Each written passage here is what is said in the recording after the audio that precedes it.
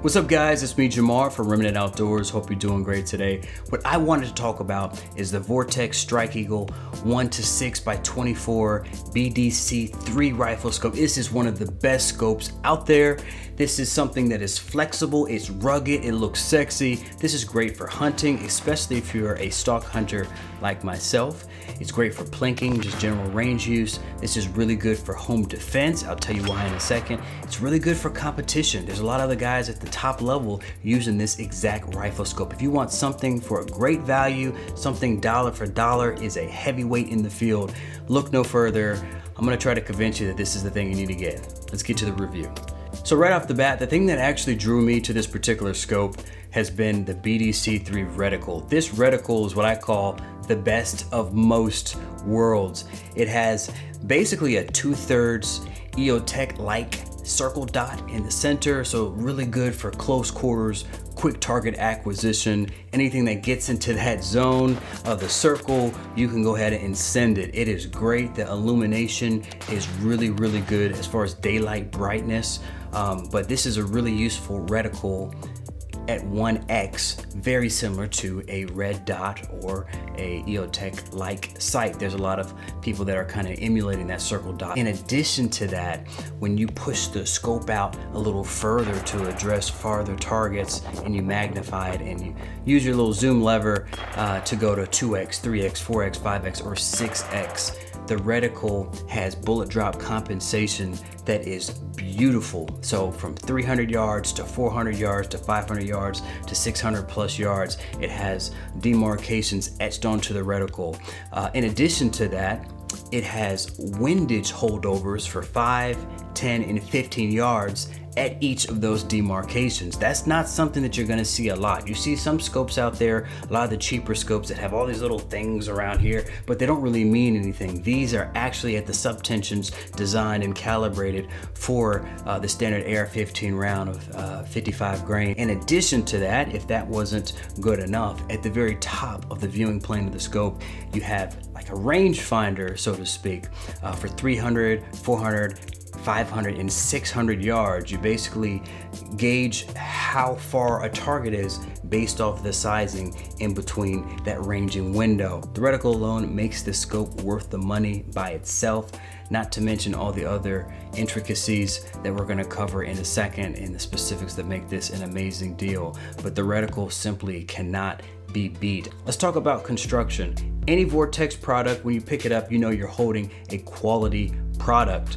Everything looks really clean and quality with the black matte anodized finish. It is tough due to the Armotech coating. It's shockproof, it's waterproof, it is fog proof. Obviously it's purged with nitrogen and it's cut from a solid block of high grade aluminum, making this 10-inch scope relatively light at 17.6 ounces. And remember, Vortex has one of the best warranties in the entire industry, a no questions asked lifetime return policy. If they cannot fix it, they will replace it. Next, let's talk about the turrets and dials. So the Strike Eagle has cap turrets similar to other Vortex scopes. You might have seen my Crossfire 2 4x12x50 review that had cap turrets. Some people don't like cap turrets, but I think they're good because it prevents your windage and elevation from getting bumped off from where you have it because it's protected by the cap turrets. There's nothing really special about the windage and elevation turrets, but you could definitely tell that it's quality. When you rotate these dials, it has a crisp and audible click to it. The windage and elevation have a max travel of 140 MOA, and everything is set obviously to 100 yards, whether it's parallax or the max MOA travel. Not to mention, the adjustments are in half MOA increments. The illumination turret is pretty stiff, just like most products you get from Vortex, but I think that's a good thing. When you get to 1, 2, 3, it has 11 levels of illumination. Well, if you go to those things, you could definitely feel it. The cool thing about the illumination dial is that if you're in between, say 9 and 10, for example, it will be in an off state. So that's pretty useful if you're using your gun for self-defense. You could keep it in between, say, 8 and 9 or whatever works for you in your situation, in an off state where the battery's not being used. if you need to grab your rifle, boom, you just click at 1 and you're right at the illumination you need, instead of having it at 0 and having to click all the way up to 9 or whatever you need. You could just have it in between settings in an off position. I think that's pretty cool. Lastly, the zoom dial is rather stiff. It's much stiffer than the Crossfire 2 scope that I've reviewed before. If you need lightning fast zoom changes for competitions, the stiffness probably will knock you down and slow you down by a few tenths, but really you could solve this problem by just not zooming in using the dial. You could just use the demarcations etched onto the reticle. Okay, we got to talk about glass and eye relief next. At this price point, the Strike Eagle is as good as it gets in terms of glass. I've looked through several low power variable optics. This one is clear. It's not as clear as a Razor HD Gen 3, but it is pretty darn clear. So when I'm looking through this reticle, when I'm looking at a target, for the most part, the colors are very, very true. There's a little bit of chromatic aberration. There's a little bit of blurring at the edges. But if I didn't tell you that, and you didn't hear all these other guys on YouTube talking about that, it's not something that you would particularly notice, particularly if you're in the field or in a competition or in a home defense situation. At 1X, there is a little bit of a fisheye effect, which you see in almost every scope, especially at these price points, but it really isn't one of those things that is a deterrent. It's not going to distract you a whole lot. Another thing about that 1X, it's not a super true 1X. It is more of a 1.25X perhaps, but it's so close to it and it's so pure, it's not something that's going to get in your way. Eye relief is pretty decent. Due to the construction of low power variable optics, it's really challenging to eke out significant variance in relief. But with that said, the Strike Eagle does a good enough job of producing a manageable eye box. Closing thoughts. So this to me is one of the best scopes you can get for the money.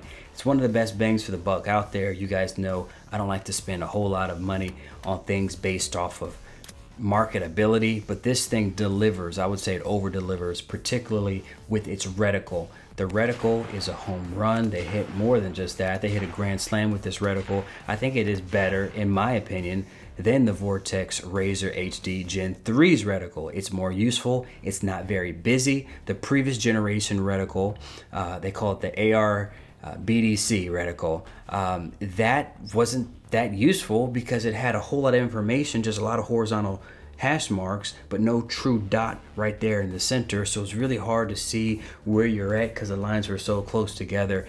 If you're just entering in the world of LPVOs, this is a great starting point. You could dip your toe in a little bit lower and get you a Crossfire 2 by Vortex and pay 200 bucks.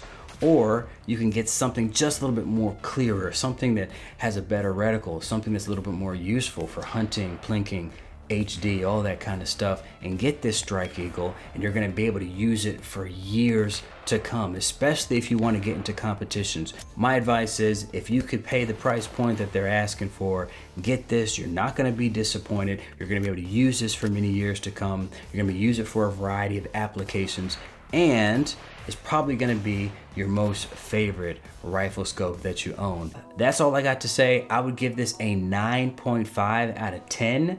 Just because it's really hard to say something is a 10 out of 10, around $300 to $400 that you're gonna find this at. There's nothing in that category that can touch it, mostly because of the reticle, because of the warranty, because of the quality of materials, because of the usefulness of all the things working together. It's not too heavy, it's not too packed with features you don't need, it's just right.